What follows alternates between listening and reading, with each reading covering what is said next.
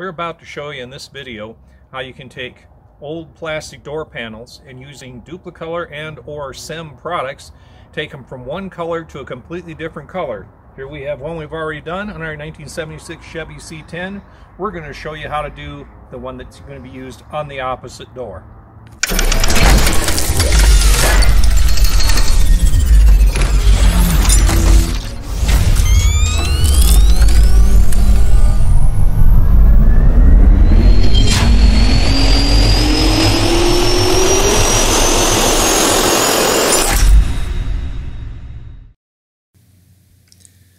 Let's get started by first disassembling those things on the door panel. If you have a complete door panel, you're going to be removing this door pocket with 2 or 3 screws. I do know it's 2 or 3 because I have 2 different groups. One had 2, one had 3. So you might have to remove 2 or 3. The center one on the ones that don't have 3 is actually one of those Christmas tree style plastic ones you have to pull out. Next thing you have to do is get set up to remove the actual wooden panel applique if you have one of those. They were used on the higher end versions of these C10 pickups. As you can see, I'm using a bent nose, long nose pliers to bend the tabs back. You don't want to overbend them. All you want to do is just bend them so you can slide it through. And yes, there's a set along the top that's almost hidden that you have to work with, and if you can't get them with the long nose pliers, you can see I'm using a screwdriver I've had for 30 years. I deliberately bent so I can get under things of this nature. It's actually done to get able to get behind the door handles of 1950 Chevy, but it sure works for lots of other things also. Now that panel's off, there you have the base panel itself, and as you might have already noticed, it's completely dirty. We're going to take care of that in a moment. We're going to remove the piece of weather stripping at the top.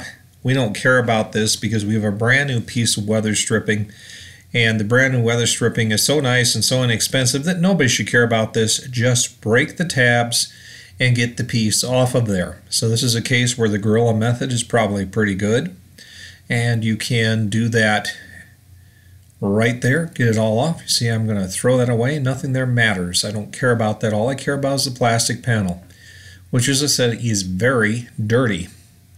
So here we're going to scrub it down. This is Dawn dish soap, a scrub brush, and some water. And we're going to scrub the whole surface. Remember, I'm suggesting Dawn dish soap. I don't have any stock in them. I just happen to know it's going to remove the grease and dirt and everything. It is the thing they use for cleaning animals when there's an oil spill. So it really does work for this. And it's dirt cheap relative to most things. So scrub the whole thing down, front and back. Get everything you can possibly get with your scrub brush. This is just a scrub brush like you'd use on vegetables in the kitchen. I couldn't find my long-handled one, which I prefer a little bit better. Well, it turns out I kind of hid it for myself right in the middle of the workbench. Strange place, but that's where it was. But the little scrub brush did the job, got the whole thing scrubbed down. And as you can see, this hardly takes any time. This entire process for the actual refinishing of a door panel, if you work at it, you're going to spend under 30 minutes. So here I am with a garden hose washing it off, getting rid of all the loosened up dirt. Just takes a few seconds to do this. I'm going to wash it off real well. And now what we're going to do is I'm actually going to set it up on its side like that to dry. Now one of the things you can do at this point, you see I got a terry cloth towel. I'm going to dry it off. I didn't want to wait so long. If this was the summer in Arizona, it wouldn't take but a couple of minutes practically for it to dry, but not this time. Next up, Prep All Max Grease Remover. This also removes wax, etc. and anything that you really don't want on the surface, such as silicone. It's going to take it all off. What you want to use is you want to use paper towels you can throw away. Change them out a few times while you're doing it, and just use the wax and grease remover. Go over every single surface with the wax and grease remover. As you can see, I still got stuff off after scrubbing it and washing it completely. So it is actually removing items from the surface. Most notably, again, it's going to be probably wax and grease. There's Plastic Adhesion Promoter by Duplicolor. This stuff works really good. Pick it up at most auto parts supply houses, but you can also get it online if you have to.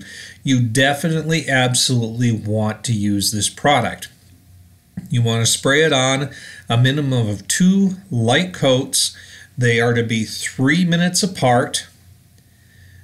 And you really do want to time this. The idea is this particular product actually sort of opens up the pores in the plastic so that the paint that we're going to use is going to bond better to the surface. Again, I said you want to have 2 coats, light, you're not soaking it. You notice I'm not soaking it, there's no runs, drips, etc. And you notice how quick I'm painting across. This is not speeded up, this is the way you actually want to do it.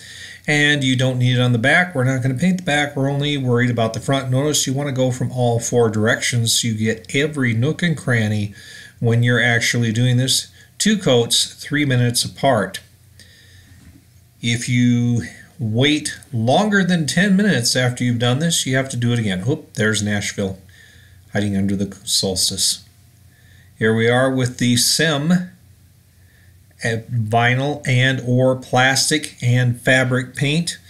And of course there's also a Duplicolor version of it that you saw there too. One of the interesting things is it makes no difference. These 2 products are completely compatible. These 2 manufacturers are probably mad at me for telling you that, but there's absolutely no reason you can't use one over the other, or one right after the other, or one half and the other one half. They work completely together. The one difference there will be is there's a slight difference in sheen.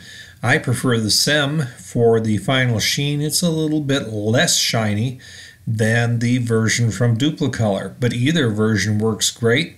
You can pick up either one at your average auto parts supplier again.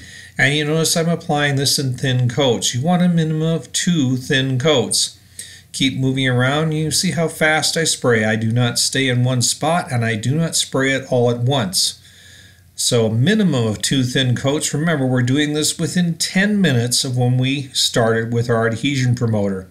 And you can see how fast we're refinishing this. There are more colors than just doing black, but black over anything really finishes it fast. And when I'm done here, it's going to look like it's absolutely brand new, and all I've done is used a few dollars worth of paint. Anybody can do this with any vinyl, fabric, or plastic parts in their car, provided you follow what we showed you.